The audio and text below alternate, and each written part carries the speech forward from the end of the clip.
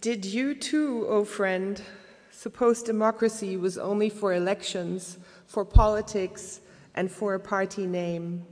I say democracy is only of use there that it may pass on and come to its flower and fruit in manners, in the highest forms of interaction between people and their beliefs, in religion, literature, colleges and schools, democracy in all public and private life. That was Walt Whitman, Democratic Vistas, published in 1870-1871. We're celebrating 70 years of the Carl-Schurz-Haus today with you. I'd like to introduce Professor Dr. Sina. He has the Lichtenberg-Professur für Neuere Deutsche Literaturwissenschaft und Komparatistik at the University in Münster, with a focus on transatlantic literature. So this is absolutely perfect for us. He studied in Kiel and Göttingen, has already taught in Göttingen, Jena. He was the Theodor Linden Fellow der Alexander von Humboldt Stiftung at the University of Chicago. And he has published widely also on Susan Sontag and Thomas Mann, among others. Dirk Janssen brought my attention to Professor Sina while we were exploring this whole idea, and I'd like to extend a really warm welcome also to Dirk Janssen, who helped the Carl-Schurz-Haus to set up this whole set of ideas for Democratic Vistas.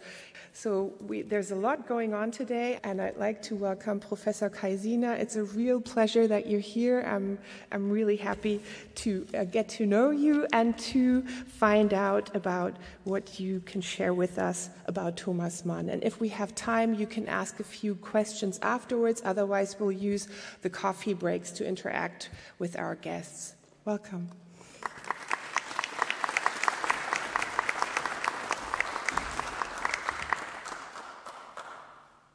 All right, thank you very much for the invitation to Freiburg, the kind introduction, and the opportunity to speak to you today. I'm grateful, honored, and very much looking forward to our conversation.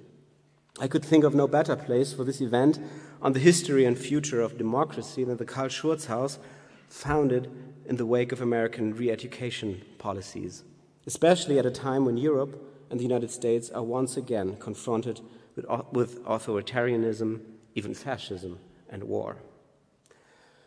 The political and social circumstances of our time, they also determine the subject and perspective of my talk today. In Europe, as in the United States, we have long taken democracy for granted. Now it is in a deep crisis, and it is becoming increasingly clear that it needs strong reassurance and possibly also role models in order to prevail. I want to discuss this challenge with reference to Thomas Mann, the world-famous writer, public intellectual, and political essayist, posing the following question: to what extent can his democratic thinking and political action be a source of inspiration for us today? Can Thomas Mann even be a mentor for us in questions of democracy? The starting point of my reflections is Mann's speech on the German Republic. And this is another jubilee, delivered exactly 100 years ago, in which he renounced the anti-modern, anti-democratic, and not least anti-American thoughts of his book Reflections of a Non-Political Man from 1918, and explicitly declared his support for the Weimar Republic. Also, in the same speech, we can see that the transatlantic transfer of literature and ideas shaped his matrix of democratic thought early on.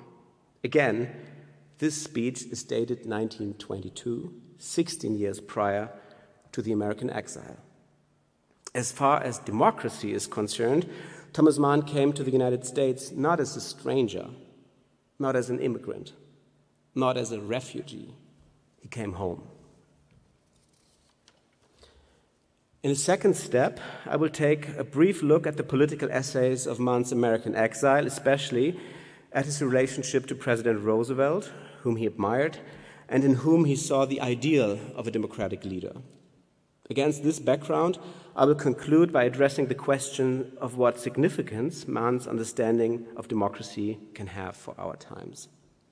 Before I get to the details, a brief personal note.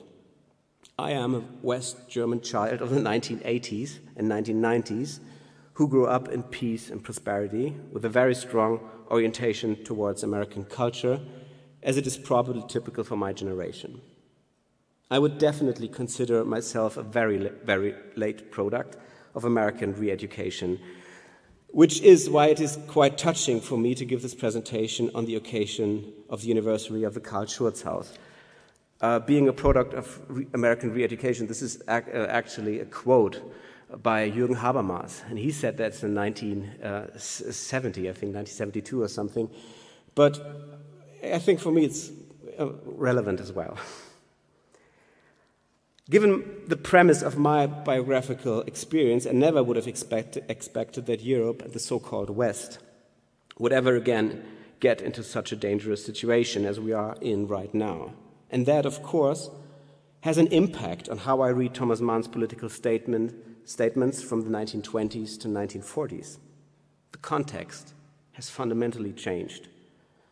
I've participated in several public discussions about Mann's understanding of democracy in recent years, mostly in Germany, but also in the United States.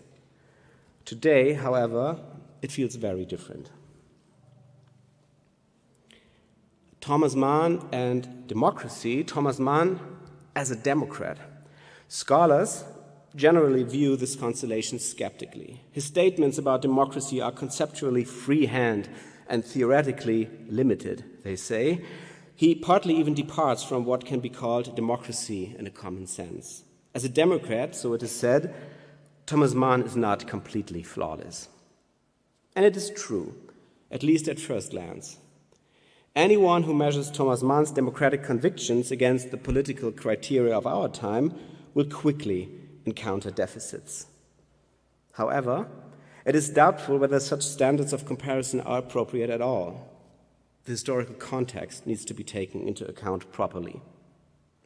Our notions of plurality and diversity were far from obligatory in Mann's days. But more importantly, I want to emphasize that his concept of democracy is not political in a narrow sense. Only secondarily does he refer to a form of government when he speaks of democracy.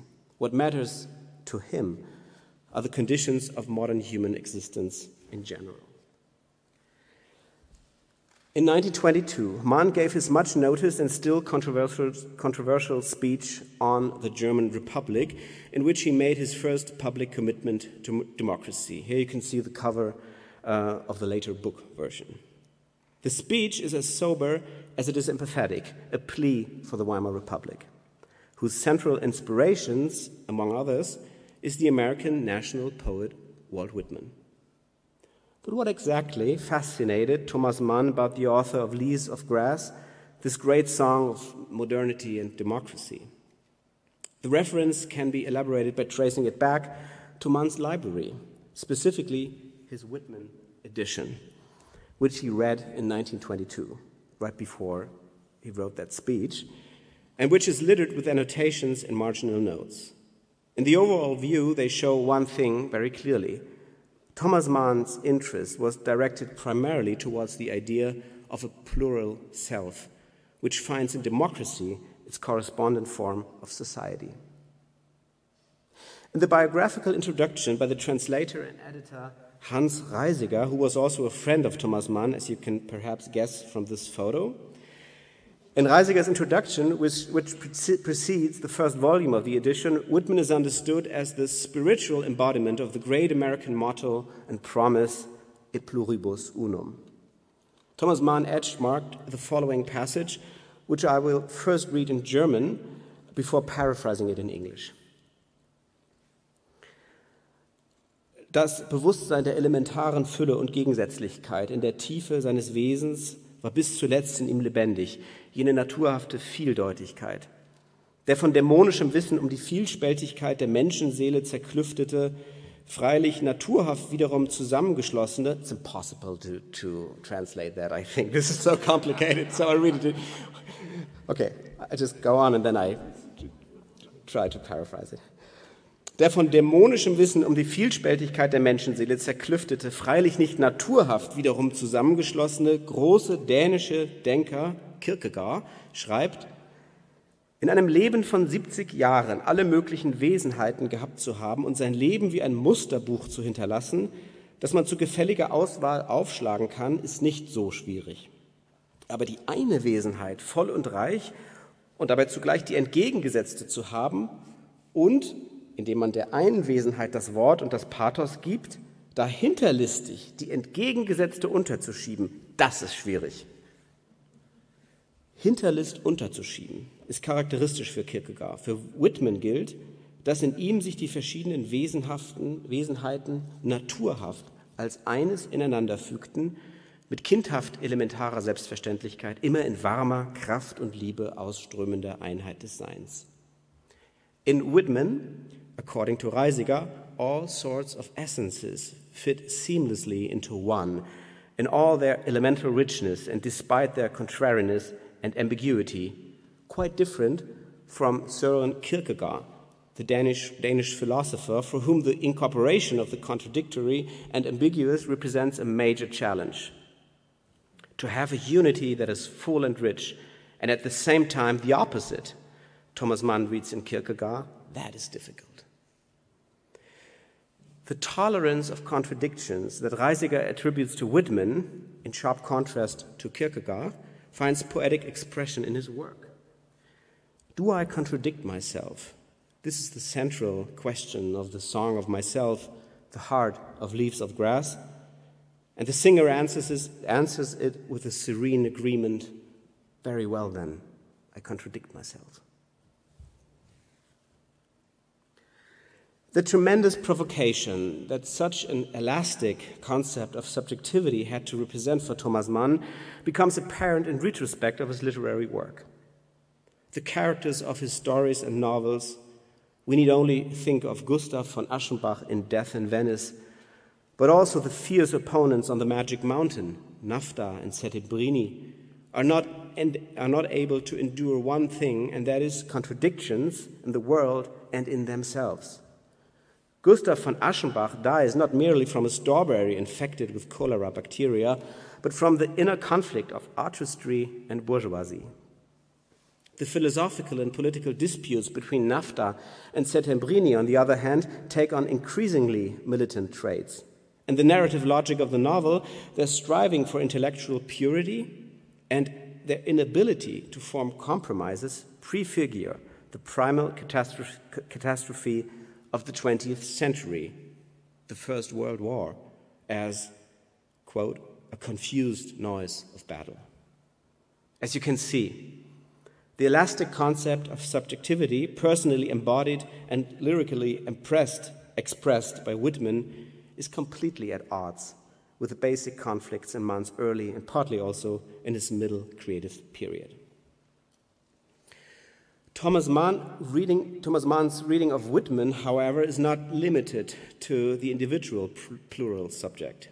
On the contrary, he also studies what a social form appropriate to this understanding of the subject should look like. A further marginal note, a shorter one, sheds light on this question, this time not in Reisiger's introductions, but in Whitman's Democratic Vistas, the namesake to this very event. Again, I will read the passage first in Reisiger's translation before summarizing it in English. Die Idee des vollkommenen Individualismus ist es in der Tat, die der Idee der Gemeinschaft am tiefsten Charakter und Farbe gibt. Denn wir begünstigen eine starke Vergemeinschaftung oder einen starken Zusammenschluss hauptsächlich oder ausschließlich deshalb, um die Unabhängigkeit der Einzelmenschen zu stärken, gleich wie wir auf der Einheit der Union unter allen Umständen bestehen, um den Rechten der Einzelstaaten die vollste Lebensfähigkeit und Freiheit zu sichern, deren jedes genauso wichtig ist wie das Recht der Nation, der Union. The community only has character and color if it permits complete individualism. Whitman draws the ideal of a strong integration that results from the independence of individuals. But what applies to individuals in society, he believes, should also apply to the United States.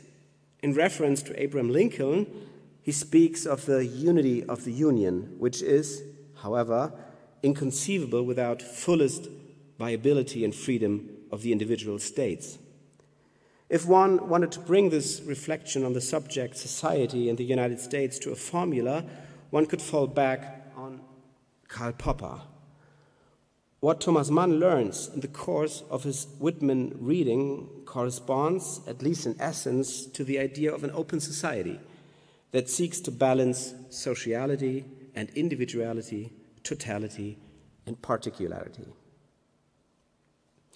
Just how far this, too, is distinguished from Thomas Mann's earlier thinking is shown by the comparison with the reflections of a non-political man written during the First World War, which are characterized by an extremely strong demand for synthesis and an equally strong anti-democratic attitude. In this political pamphlet, the German character is the middle, the medium, and the mediating, and forms therein a contrast to a supposed partiality of other nations and culture. In the reflections, the German even appears as the central human being in the grand style.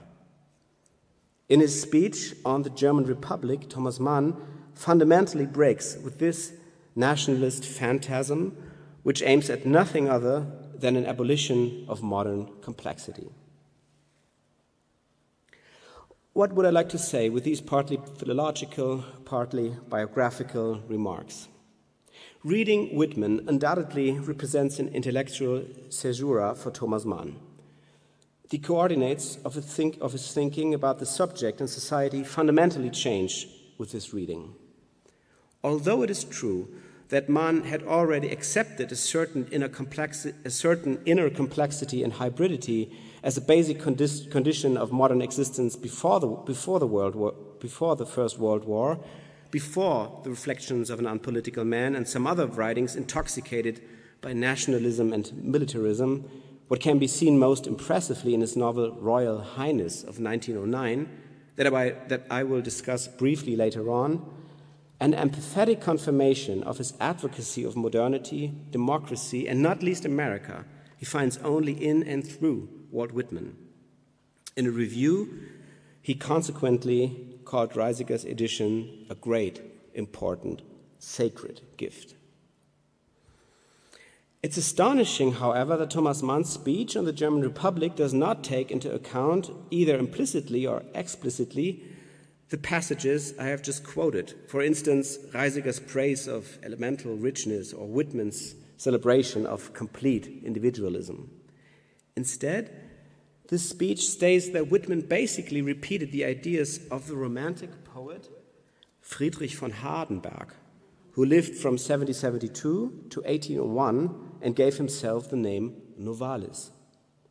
Whitman speaks like Novalis, Mann writes, while Novalis, for his part, is very close to the American. This assertion has also a philological equivalent. Novalis, Thomas Mann wrote at the edge of his copy of Democratic Vistas. In terms of literary history, the assertion of a close relationship between these two authors is quite reckless. But I will not discuss this any further today. What seems more important to me is its historical plausibility. In the Weimar Republic, America was a battle cry with which, above all, conservative circles connected everything that was to be rejected in modernity, from urbanization to capitalism to democracy.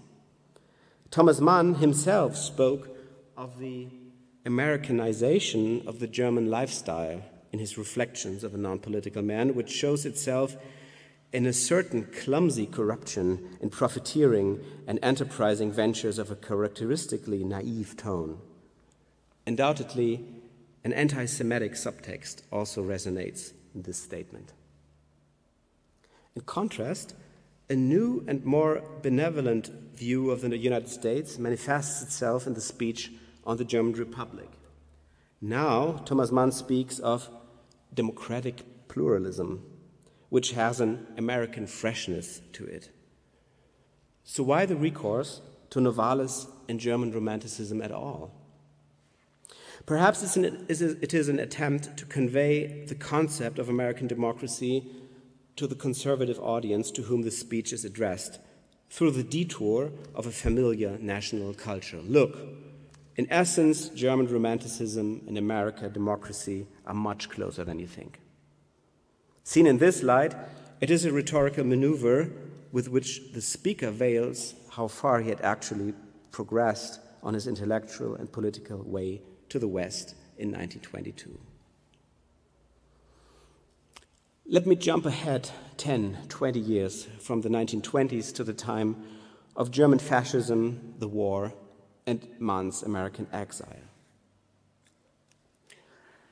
The fact that Thomas Mann was a great admirer of the 32nd President of the United States, that he laid all his political hopes on Roosevelt as Hitler's opponent, that with the fourth part of his Joseph novel, he set a literary monument to him and, despite all this, overlooked Roosevelt's negative sides, both personal and political. He really idealized him. The research on all of these propositions has already been conducted by Mann's numerous biographers. Rarely, however, have they asked about the linguistic details and semantic nuances in Mann's comments about his president. Of particular significance in this context is his touching obituary for Roosevelt, delivered on April 1945. It culminates in an evocation of a man who had, quote, an appearance of perfect aesthetic charm. What does Mann mean by that? He seems to write about the recently deceased as if he were a character in a novel or a story. And this becomes particularly evident in the passage in which Mann mentions the president's physical ailments, his suffering, which resulted from a polio infection. At the age of 39, Roosevelt had fallen ill. In press photos, he was mostly shown sitting because he had to wear leg braces as a result of his disease. He could only stand upright without pain. And was usually dependent on a wheelchair. Deeply moved by Roosevelt's suffering and strength, Mann writes, a man and a hero.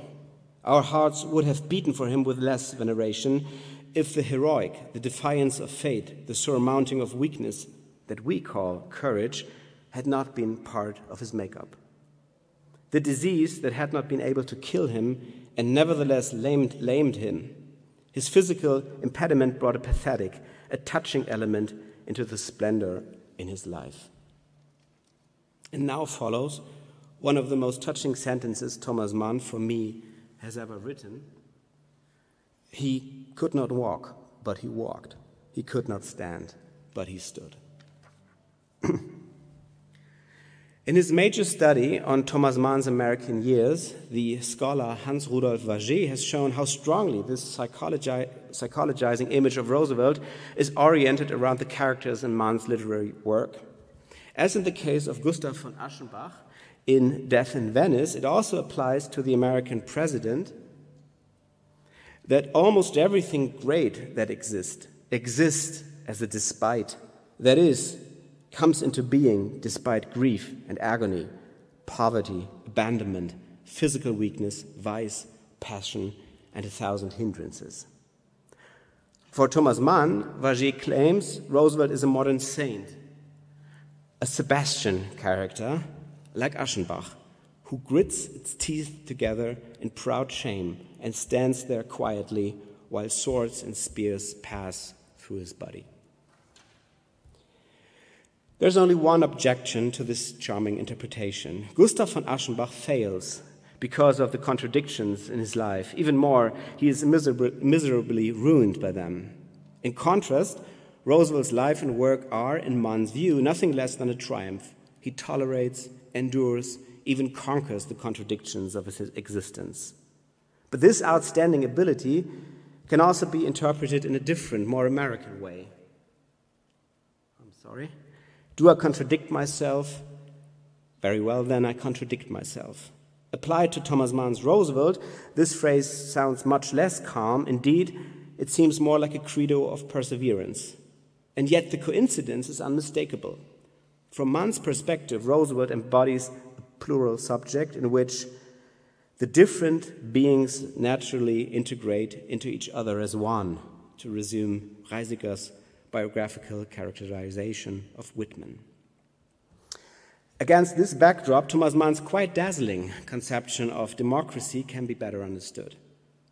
In his 1944 lecture, The War and the Future, Mann emphasizes that he favors democracy not so much as a demand from below, but as goodwill, generosity, and love coming from the top down.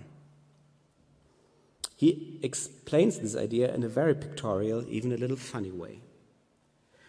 I do not consider it very democratic if little Mr. Smith or little Mr. Jones slaps Beethoven on the back and shouts, "How are you, old man?" That is not democracy, but tactlessness and a lack of feeling for differences. But when Beethoven sings, "Be embraced, ye millions, this kiss to all the world," that is democracy.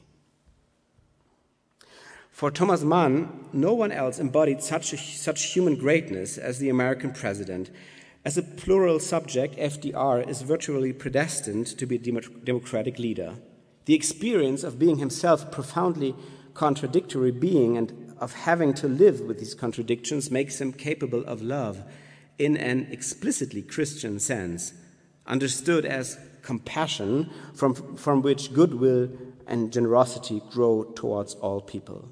We could also speak of humility, especially since the religious dimension echoed in this word resonates again and again in Thomas Mann's democratic writings, which is, of course, an entirely idiosyncratic connection. For this reason, the aspect of equality, the very foundation of democracy, undergoes a clear devaluation as a demand from below.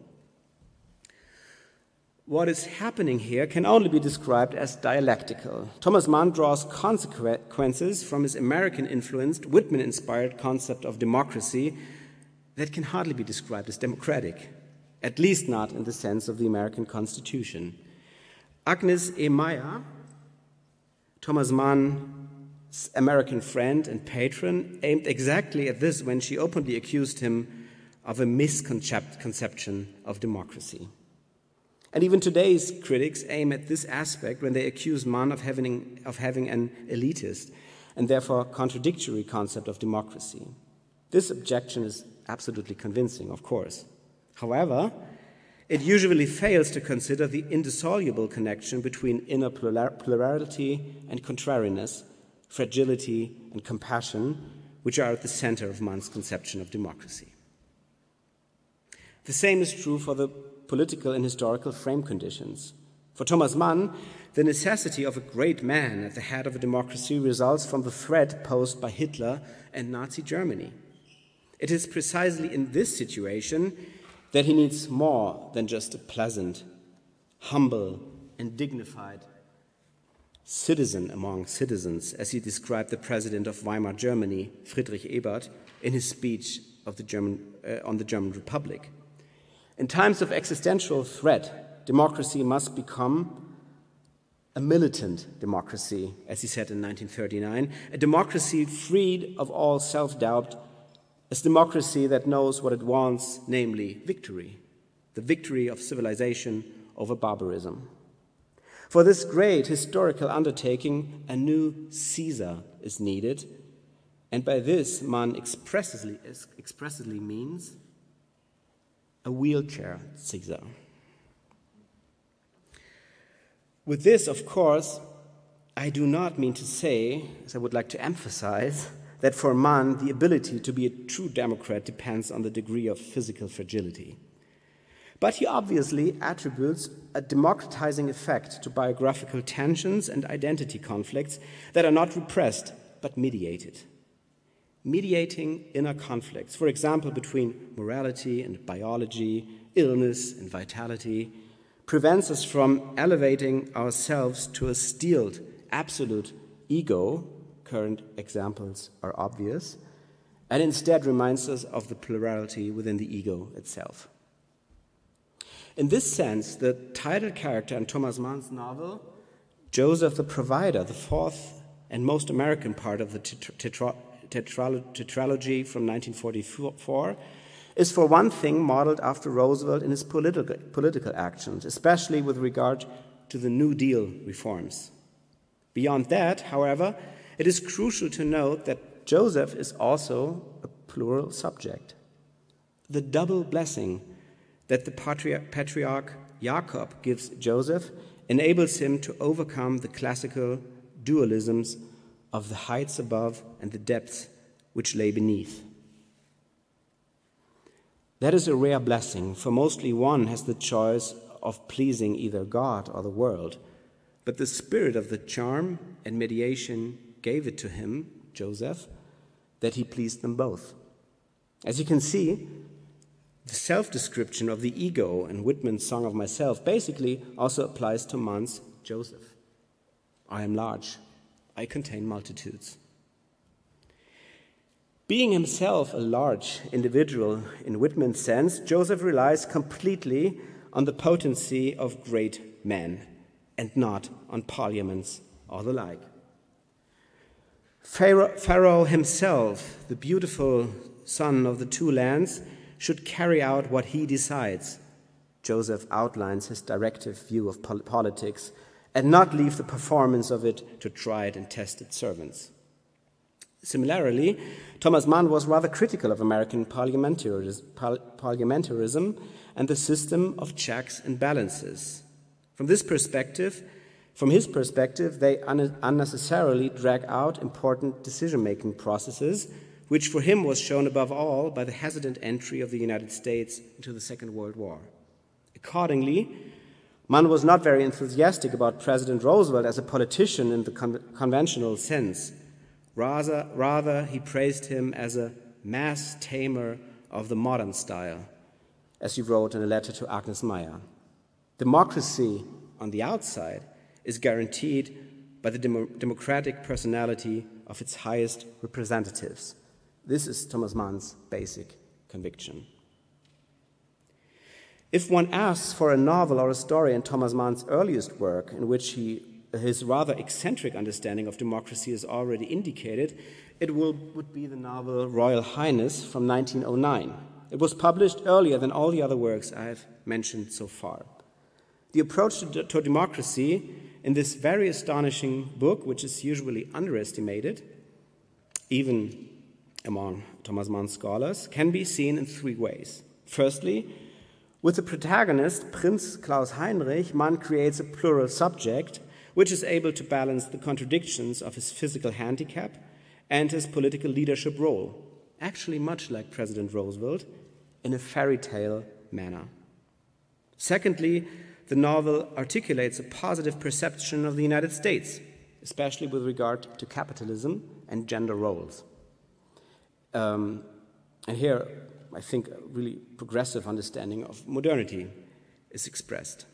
Thirdly and finally, Thomas Mann retrospectively described the interplay of these tendencies as a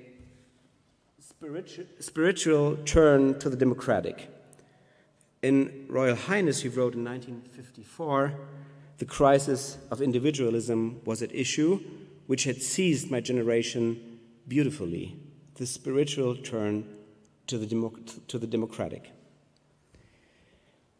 Admittedly, in Mann's poisoned war writings around 1914, and especially in the Reflections of a Non-Political Man, all this is buried under militarism, nationalism, and anti-modernist critique.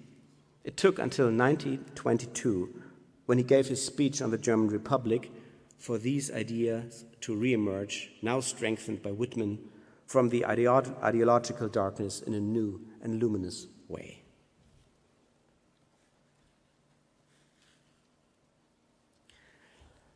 Taking Thomas Mann as a model for democracy, as the New York Times journalist David Brooks, for example, suggested in 2017, requires an important distinction.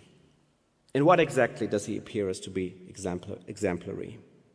At least in one respect, his conception of democracy seems outdated, I think, namely in its disregard for parliament and the separation of powers.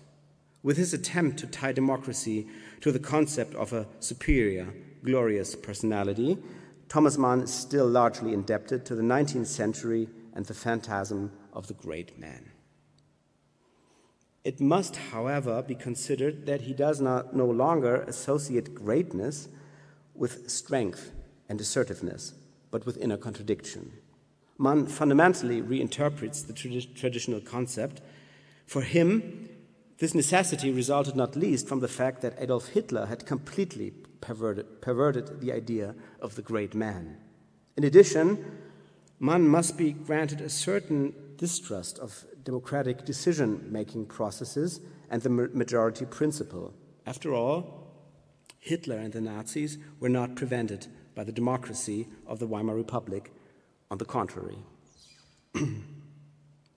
Beyond these critical considerations, Thomas Mann's democratic ideas are, I think, indeed stimulating for our time. The fact that democracy is and must be more than a form of government, that it begins with the subject's relationship to itself and to the world, is after all hardly taken into account in the current debate, at least not in Germany. If we ignore his fixation on the great man for just a moment, we can see that Thomas Mann is approaching a concept of democracy that John Dewey had developed in his famous book on democracy in education a few decades before. For Dewey, democracy is a mode of associated living, of conjoint communicated experience. For this reason, the individual must be able to process more numerous and more varied points of contact and integrate a greater diversity of stimuli into itself. This position is not far from Whitman's I contain multitudes, and therefore not far from Mann's idea of a plural subject either. But this idea can be taken one step further.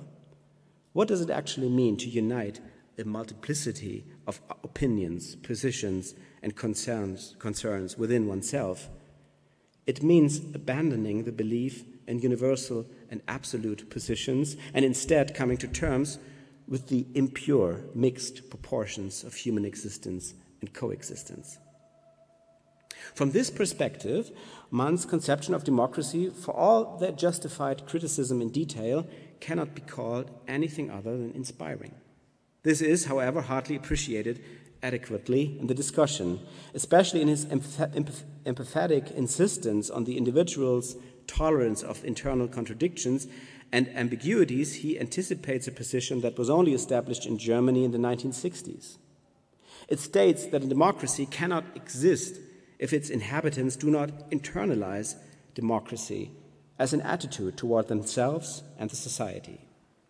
The point, of course, is that Thomas Mann himself demonstrates precisely this in his thinking and writing, perhaps in his life, with all its transformations and discontinuities. This finally brings me to a somewhat polemical remark on Thomas Mann's critics and their demand for a flawless democratic consciousness. For where does this demand actually come from? Perhaps it is because of Thomas Mann's exposed position in the struggle for democracy. Doesn't this oblige him to conceptual consistency and theoretical solidity? No, that is not the case, and for two reasons. First, the commitment to democracy in times of war and ideological threat makes sense in itself. It seems almost cynical to me to accuse Thomas Mann, of all people, of not being truly informed and grounded in questions of democracy. Even more, it is precisely his idea of a defensible, explicitly militant democracy that seems to me absolutely relevant for our time. Why else support a democratic state against the brutal imperialism of an autocratic neighboring country? And secondly, the criticism also seems biographically inappropriate to me. Mann was by no means born a Democrat, on the contrary. And yet, he appropriated democracy in the 1920s with astonishing openness and mental flexibility. His turning toward Whitman as an iridescent source of inspiration, would you blame him for that? I cannot shake off the impression that the criticism of Thomas Mann as a Democrat strikingly repeats what Waldo Emerson once dialectically used against Goethe whom he deeply admired. Being so much, we cannot forgive him for not being more. Thank you very much.